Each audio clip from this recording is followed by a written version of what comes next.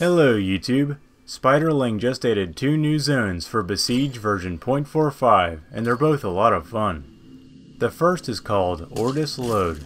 It's a mining expedition in which you break apart rocks to release gold ore, which you deliver to the checkpoint. There are a lot more gold nuggets here than you need to beat the zone, which is cool because it gives you a variety of paths to win. They've created an intriguing vignette here with a lot of peripheral stuff to enjoy. My favorite item is this rather innocent looking barrel.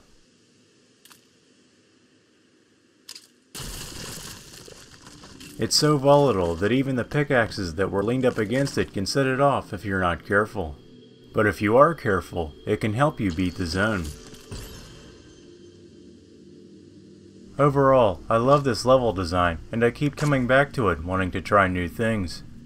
My only suggestion is that I'd like them to make the hitboxes match the visuals more closely, in case you want to climb the rocks or something. In a recent poll, Zone 16 was rated the most popular zone because of its destructible castle. And now we have an even bigger castle to destroy. This one is called Penitent Tower. Unlike the previous castle, this one is guarded by knights who attack with both melee and thrown weapons. Aside from the new zones, I've noticed a few programming changes.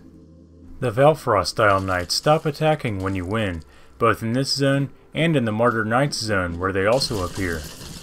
I like this mechanic because it makes it feel rewarding to try to win with as little death as possible.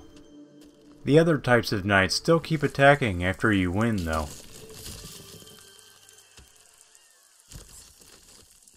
Another change is that now you can turn on infinite ammo while in gameplay without resetting your machine.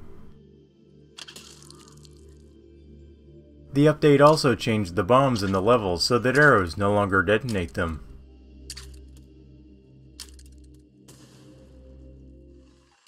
However, player or enemy arrows can still detonate bombs on your machine. Strangest of all, if you shoot the actual bomb on a bomb yak, it doesn't do anything. Yet if you shoot the yak itself, it explodes. But on the bright side, the yaks no longer detonate when they run over goal insignia, which helps if you want to gracefully drift around them, instead of killing them like this. By the way, the little car I've been using is named Leslie Snipes. It started out as something simple I made just to get the explosive barrel in the gold mine without blowing up. But I kept adding to it, and I ended up with something I think you'll really like. I made it heavy and well braced, so it can pick up large objects with ease. And its heavy weight and low air drag enable it to power through the most brutal winds.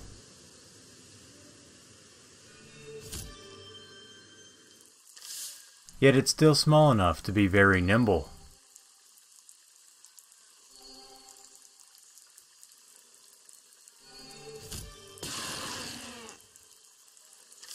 I also included plenty of weapons and carefully positioned cameras for easy aiming.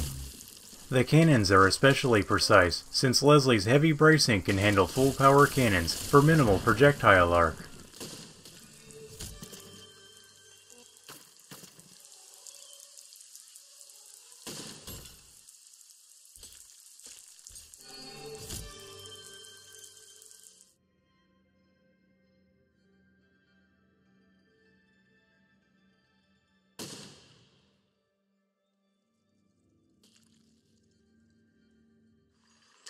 You can check out Leslie Snipes at the Steam Workshop link below. Thanks for watching my video, and I hope you enjoy my machine. Also look out for my next video, in which I'll continue my minimum block all zones run, and beat the new zones with as few blocks as I can.